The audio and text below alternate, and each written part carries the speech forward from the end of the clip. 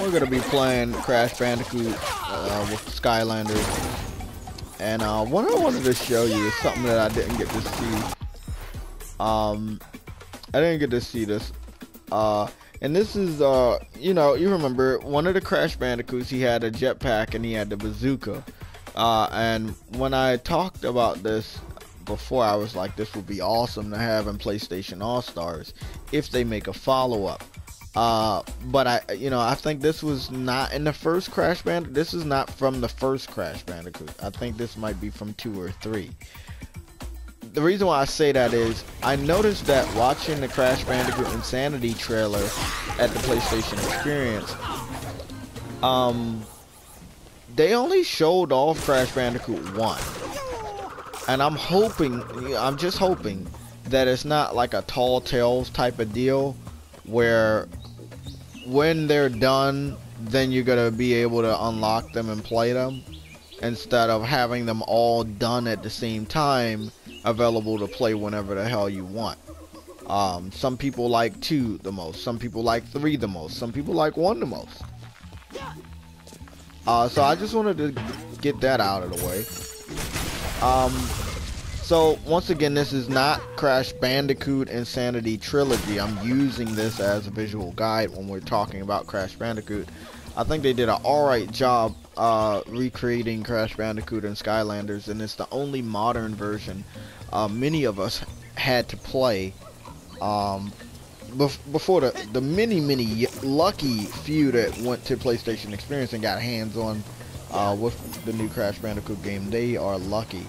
I know we had like 1 member from the PlayStation Legion went there.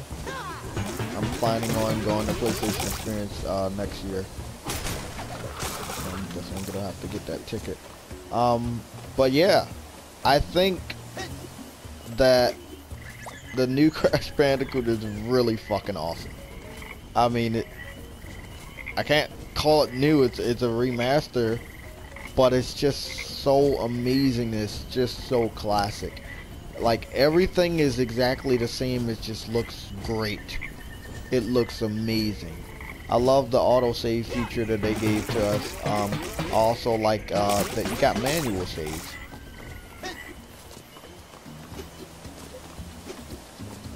So as you notice, this isn't like the Crash Bandicoot that would even be resembled as the old classic. This is the one that they added in Skylanders, is one that has been experienced and went through all different versions of the Crash Bandicoot trilogy. So, you know, that's why he looks like this and all of this other shit. And he can use all the different tricks and weapons from all the different ones. I do like that he has the classic dance and all. That's pretty cool that they added. But yeah, I'm very excited. There's not been a lot of people asking for Crash Bandicoot. Let me see. 1, 2, 3. Okay.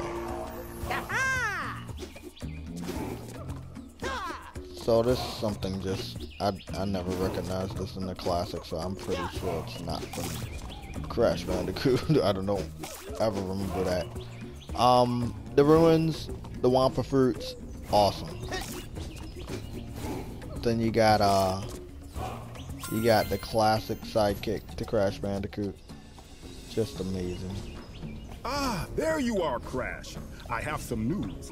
Your old friend Spyro has been searching the islands for anything giving off. You know, I wish, and a lot of people have been saying it, I wish Activision gave the same respect to Spyro that they just gave to Crash Bandicoot. But I believe this was more of a Sony thing, because they could have did a remaster of Crash Bandicoot, but they just never did. But the way that Spyro looks in here is horrific. He looks ugly as fuck. He looks nothing like the Spyro that I grew up with. Of course, this Crash Bandicoot doesn't look exactly like the one that we're going to be playing with next year. But he looks a lot better than Spyro, if you compare it.